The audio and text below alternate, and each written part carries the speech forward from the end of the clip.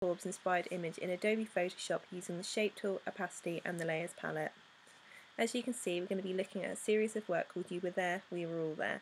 And as I scroll down, you're going to be able to see how she's found and used holiday snapshots and sort of obscured the image by creating geometric shapes, probably within Photoshop I'm guessing, but that's what we're going to be using, just to create some sort of digital collage.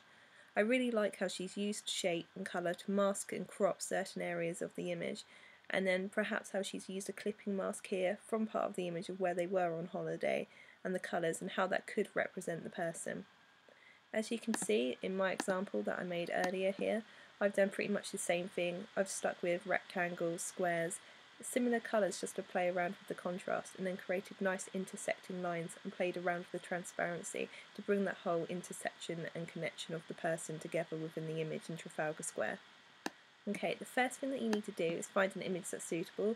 You might have scanned imagery perhaps from a holiday, a beach trip, but I just googled fashion shoot and I managed to find one of Victoria Beckham in Trafalgar Square that kind of worked quite nicely. If your image is in colour, then we just need to change that to black and white so we keep within the whole overall theme. So to do that, just go into Image, Adjustments, and then Black and White, and then it will change it automatically and we can just press OK. If it's already in black and white, then obviously you can leave that, okay? And then after you've done that, you need to find a colour. So within mine, I'm going to keep it just to a similar theme within a work and find some sort of nice yellow, sandy, beachy colour. That will do for me, that'll be okay. And then just create a new layer here. And then using your shapes tool, you can choose whichever shape you want. I'm going to stick to a rectangle. And then I'm just going to draw my shape over the part of the image where I want it to go. Once you're happy, let go. My transparency is set to 74. You could keep it transparent if you want, but I'm just going to increase it so it completely blocks the colour. Using the move tool, I'm just going to move it slightly over. Now I want to create another rectangle here with another colour, so before you create that shape, double click again to change your colour. I'm going to go for a nice orange. That will do. And then you have to create a new layers palette again here, otherwise your image won't appear, okay? So once you've done that, go over to your shape. I'm going to draw mine over the top so that I know it keeps to the same size. And then just using the move tool, you can drag that over. Just going to lift it, there we go.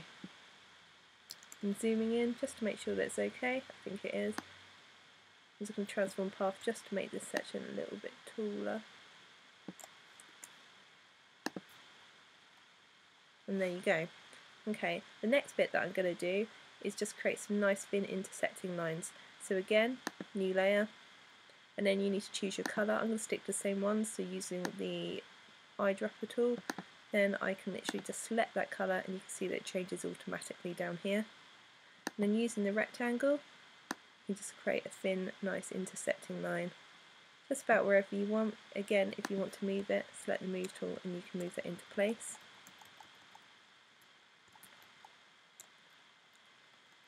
And then I'm going to now create another layer, choose the shape tool and just do another one that's coming up over here. And scrolling up, and then again creating a new layer if you want to add another shape, using the same tool, but then this time I'm going to go back to that colour, so using the eyedropper tool, just selecting that, it's changed it automatically, back to my shape tool, and then I'm just going to create a nice squared box. At this point, if you do want to play around with your transparencies, you can click on any of your layers to do that, but just go up here to opacity and then you can increase it down. You can see that parts of the image are starting to come through. Once you're happy, you can leave that. And then creating a new palette, I'm just going to create one more line along here to play around with the connection. I'm going to keep it the same colour over here, so clicking on my shape, you can play around with different thicknesses, make it a little bit thicker just so it's coming in and connecting with that line. There we go, using the move tool, moving it into place. Going to make it slightly a little bit longer to do that transform path scale if you do need to increase or decrease any of your shape sizes, and then pressing return key, enter, just to complete that, zooming out so you can see, and then I've created some nice contrasted colour shades and these nice intersections so we get an idea of some thinking what is behind this part of the image, and there you have it, you've created your own Vasilisa Forbes inspired image.